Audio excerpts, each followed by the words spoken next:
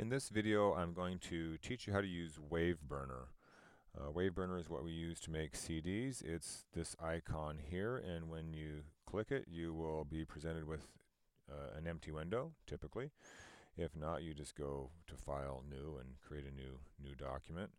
The first thing I do, and I would like you guys to follow suit on this, is get rid of the mix lane. This is the mix lane here. We don't use it. It just makes it harder to see your waveform. And in most cases, we don't need to see the list view, so we turn that off. Remember, you can always turn these things back on just by toggling. But for our purposes of seeing the waveform, we want to start with a nice big waveform view. You can hit Command F to import an audio file, or just go to the File menu and click on Import Audio. We're going to navigate to this file that we've been working on, which was the Lucas Simpson. Let's see where is that at? Let's see. I think 2015. There it is. Lucas Simpson bounces, and we're going to go with this AIFF file here that was created. And the first thing I'm going to do is I'm going to look at this WAV file and see if it looks right. In this case, it looks pretty good. I'm a bit curious why we didn't quite get it as loud as I would expect it to see. Remember that these waveform peaks represent a volume. So over here in what I assume is the jazz set, let's see. Yeah, it gets pretty loud. It's getting close to the top. I mean, it's getting to the top, but really it probably could have been bounced out a little hotter, which goes back to the L2 threshold. The L2 threshold probably should have been set down just a little lower to get a bit hotter output.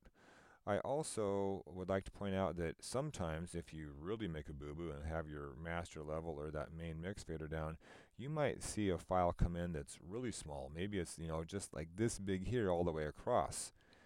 If that happens to you, or should I say when that happens to you, you did something wrong in the bounce. Go back to Logic. Just close out of Waveburner, go back to Logic, figure out why the volume's too low, make sure your output's right, and come back. In this case, knowing that this was for the demo, we have this file just a little cooler than it's supposed to be, and I don't like that. So I'm going to make another new file. I'm going to hit Command F, and I'm going to import Lucas Simpson Demo, AIFF. I'm going to close the mix lane and lists. And now look at that view. See how that looks a lot hotter across the board? It's not clipping terribly, I don't believe. And let's go ahead and hit Command tilde to see the other window. See the difference? Okay. You'll also notice that in this first file, it looks like our student tech bounced out the intermission. Yeah, just a bunch of nothing. In the other file that I did, notice how I cut out the intermission here, and it just goes from one piece. And so I did that in the cleaner bounces video. So now let's go ahead and head back over here to the start of the file, now that we have the right file to make our CD, and talk a little bit about navigation in Waveburner. This top bar up here is the navigation window. I can, let's zoom in horizontally. You'll see how that window up there changes, this little view here. I can drag that to the left or to the right to see a different portion of my mix. And if I drag up, it zooms out. If I drag down, it zooms in. So I can drag this all the way to the left and then go up and down until I see just as much of the mix as I want to see to start working on the CD. That's the best way I've found to navigate. Now you can also, and sometimes you do this as well, you put your mouse down here, you click on the timeline, and you can use your mouse wheel to scroll up and down, left and right. So you can do that. It's a little frustrating. Waveburner has kind of a sluggish interface. My home computer is a bit better. So anyway, very important to note that once you got that down, that's 90% of the battle is getting your navigation down. This is the beginning of the file where we bounced it. You'll hear a little bit of applause from when Lucas walked out. And you'll see that this file starts at exactly 2 seconds. I mean exactly 2 seconds. You don't want to screw that up, so don't click and drag the file. Leave it there. So if you click up right on the edge of the file, you'll see the icon change. You can actually drag and get the music. See the music start there? I'm going to bring that over and just bring it a skosh. I'm going to put my cursor right there and zoom in even further. There's the first piano note. I'm going to put a slight, ever so slight fade in. I'm going to come back here and click, and I'm going to listen. That sounds nice. Now I'm going to drag my mouse up, find the end of the first piece, which is right there. That looks like applause. That looks like applause. Okay, now I'm going to hold my command key. Notice the icon changed to a pair of scissors. I'm going to click, snap. Okay, we're going to drag this over, and I am going to take the end of that applause. I'm going to scroll in just a little bit more on my area, my work area here. Let's drag it a little to the left. And we're going to drag this back, drag this over. We're actually assembling these two applauses, cutting out the dead time in between. We're going to listen.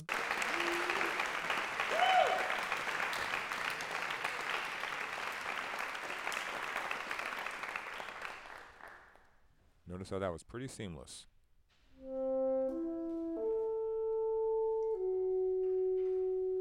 And there is the next piece. So I'm going to move this by clicking on the right half of this icon down here. I can move my track ID. I'm going to, again, just like Logic, you need to get good at scrolling in. I don't want it too close. I don't want this track index on top of the music. It needs to be back just a hair, and that's, that changes depending on how far you zoom in. So now let's see how this sounds. Here's the end.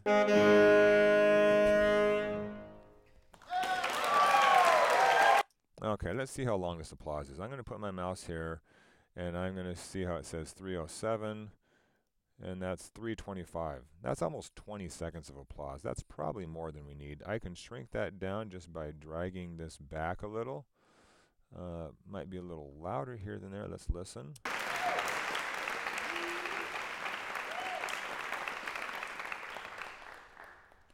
That's good. That's a nice natural decay. Now another thing that you sometimes need to do is you need to change your crossfade handles. Click on the big one here, drag it straight up, drag this one straight up, and now we have an equal power crossfade. Let's see how that sounds.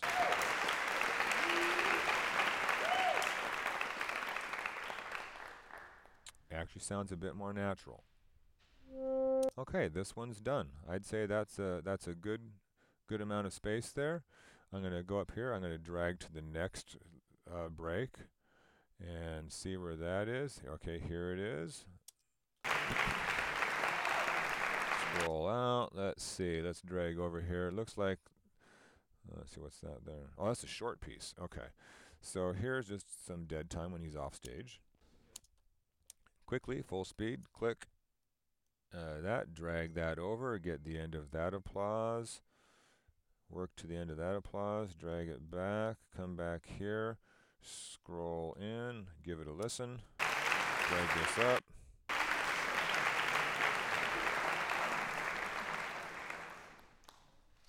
I didn't like that. Let's move this back so we get more of a natural decay on the applause. Everything, we're going for natural here.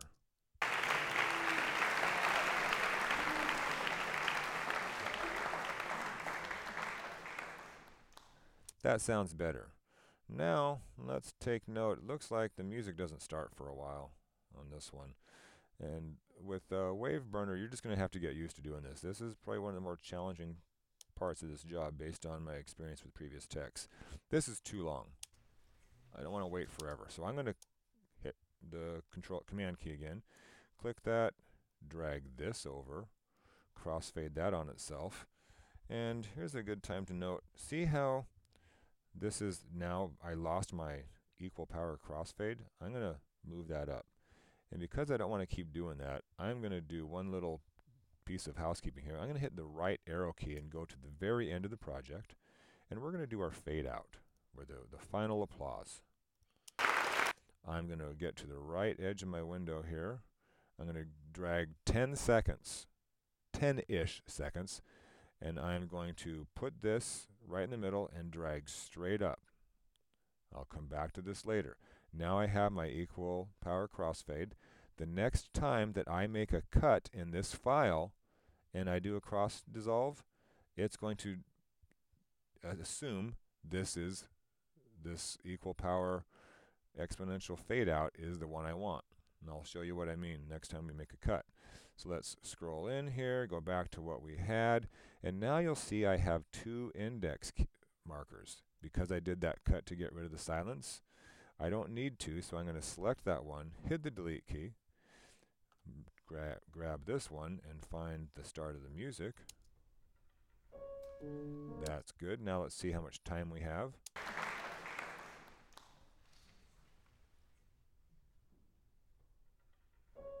Okay, that's a good amount of time, but because things are a little different here, I'm going to mess with this. Did you notice how loud the noise in the hall was at the end of the applause compared to the beginning of the applause? Listen again. It goes down to some silence here. That's because, in most cases, an audience shuffles around in their seats and they make more noise at the end of a piece and they're quiet at the beginning of the piece. So I'm going to actually futz with this curve until I like the way it sounds. That's a bit smoother. I'm even going to help that fade out just a little by dragging that icon over.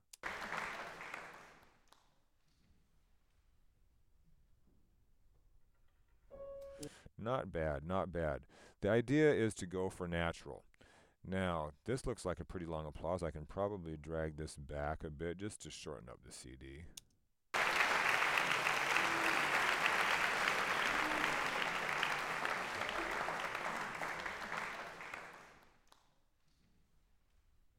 Not quite natural. I'm going to go take that back like there. That should be good. Okay, so that is how you slice this up. Now, a little bit about track indexing.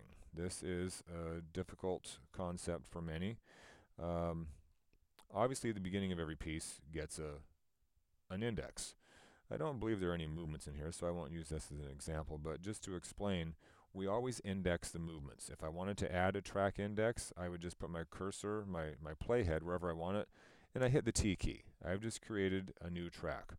I could also, let's undo that, I could just click down here in the track, or above in that one, because there's two tracks.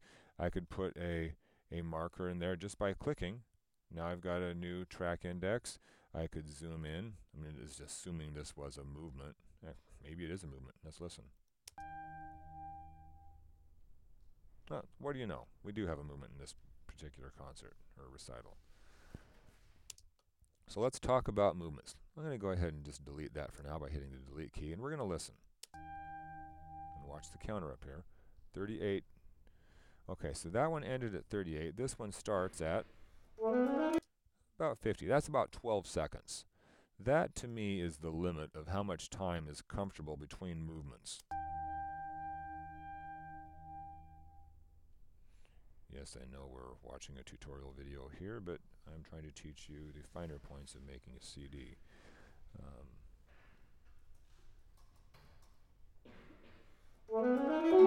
Okay, so that was about 12 seconds. Sometimes it can be 20 seconds. 20 seconds is too long to wait for a movement change. In this case, it's 12. I could conceivably just go ahead and see the icon there. I could line this up, put my marker there, and probably call it done and not worry about it. But because we're teaching you how to do things right, we're going to go ahead and hit our command key, slice this, cross-fade it on itself. Notice how I have the proper equal power curve here. And what I really stress to you recording techs is to get the movement breaks right. Take notes on this, if the movement break is 10 seconds or less, leave it alone. Just let it be natural. Put your marker down here and just drop a new index where the movement starts. if it's 10 seconds or less. If it is over 10 seconds, then you hold the command key, you cut it, and you bring it down to somewhere in the 6 to 8 second range. Okay, let's listen. Or actually, we don't even have to listen. We can just find the end. 37. So we're going to want to go out to about 43. This should be at about 43 or 44, somewhere in there. So that's about right. Right half of the marker, drag it back over. And now let's listen to what we have here for a movement break.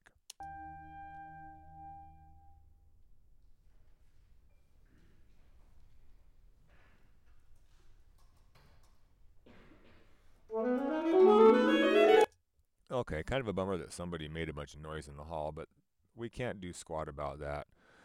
Yes, it's kind of irritating, but this is a live performance, and sometimes people cough or make noises that we're just wishing weren't there. In this case, we just have to accept it. Once again, I will stress, and I'm doing this because of the problems I've had teaching recording techs this seemingly simple concept. If the movement break is 10 seconds or less, leave it alone and index it. If it's over 10 seconds, cut it, make it shorter to about 6 to 8 seconds, and index it. Listen, use your ears, keep it natural. If by chance there happens to be a cough somewhere in the middle and you can strategically cut right where that cough is and use that as part of the trim out, great, go for it. But that's how you do movement breaks. Okay, so you continue on with this process to the end of the CD. Let's just do one more full speed. Here's where the jazz section meets the other section. You don't have two applauses that you can really tail together, unless it's this. Okay, who cares? I'm going to hold the command key, find the beginning of the jazz piece. That's over there somewhere. Let's bring that back. Let's cross-dissolve that.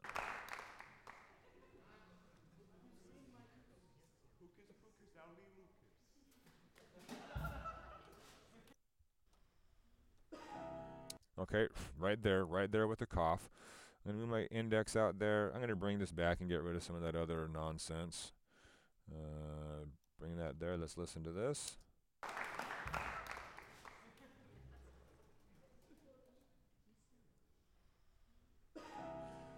Okay, that sounds good. Can't do anything about the cough. Let's hit the right arrow key, go to the end. Now, we had this 10-second fade out there, remember? But this is the wrong curve for a fade out. I now take this straight down. I scroll out, and I see my applause here. Now I need to grab the right edge of my window, which sometimes is difficult to do. Sometimes you grab the whole screen, and that happens. If that happens, just let go, drag it back out until you do get a hold of the waveform. Give the waveform a couple seconds of applause, hoo-ha, yay, yay, yay. And let's scroll out. Let's see what we got.